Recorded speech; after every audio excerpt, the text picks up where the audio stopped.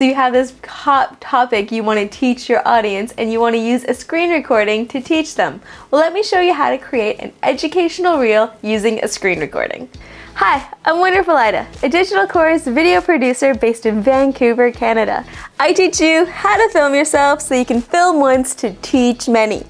If you want to leverage your expertise to make money, then make sure to subscribe to my channel because I have new videos every Wednesday. So you want to film an Instagram reel, but your Instagram reel includes a screen recording. So you want to teach something that you've shown on your screen. So I'm going to show you how. So we're going to start by maybe doing an intro to what you're going to be filming. So I'm going to go into Instagram, I'm going to go into Reels, and I'm going to increase the length to 60 seconds because I can always film less, but I can't increase that length of the video until once I've started recording. So I'm going to just introduce what I'm going to be filming this screen recording about. So here's my quick tip on how to use TikTok to come up with real ideas. Okay, so now I'm going to record my screen recording. To record a screen recording, you will have the screen recording option available here in your control center. However, if that's not available right there, to access it, you're going to want to go to your settings and your control center.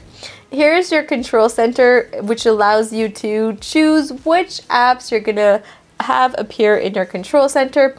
So right here, I have screen recording.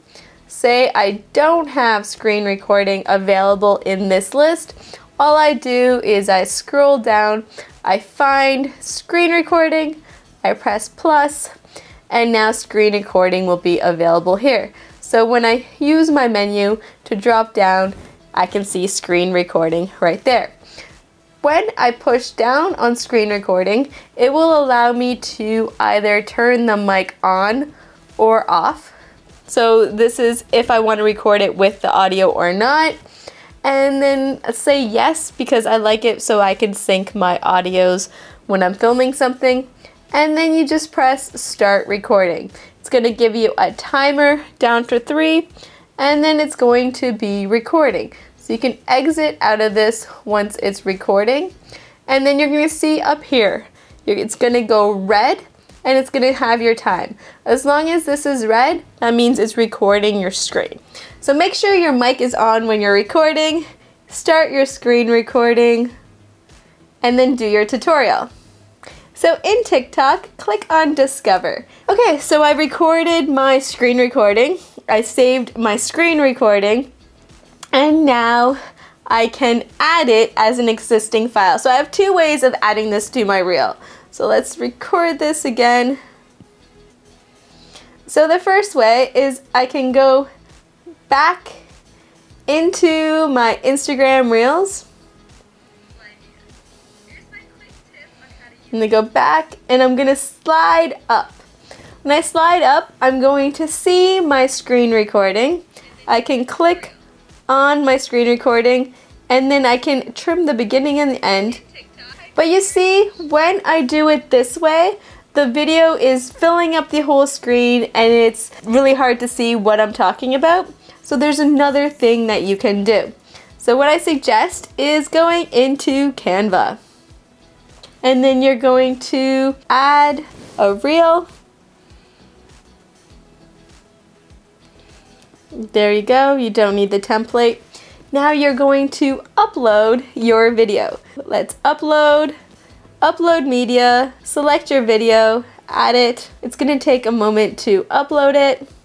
Ooh, once it's uploaded, you'll be able to see that cover of it. It did take forever. And so you can see the video right here.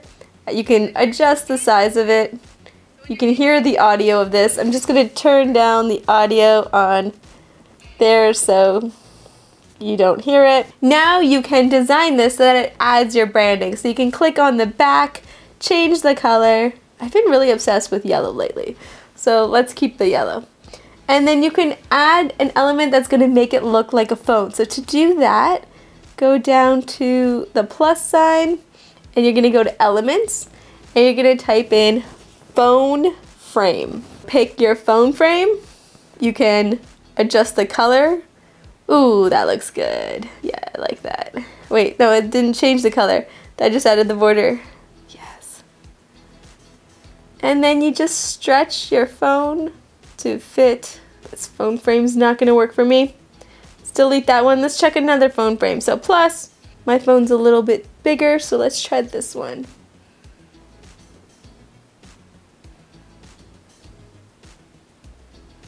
Ooh, there we go. So you're just going to want to fit your frame around your phone. There you go. Now at the bottom you can see the colors. So you can change the colors. Perfect. You can add any background elements you want to it. But basically it's just going to play your video, the exact same video, but it's going to have that phone frame on top of it. So we want to save that. So just press the save button and download. Now you're just going to have to wait another while for it to process everything. Great opportunity to have a drink.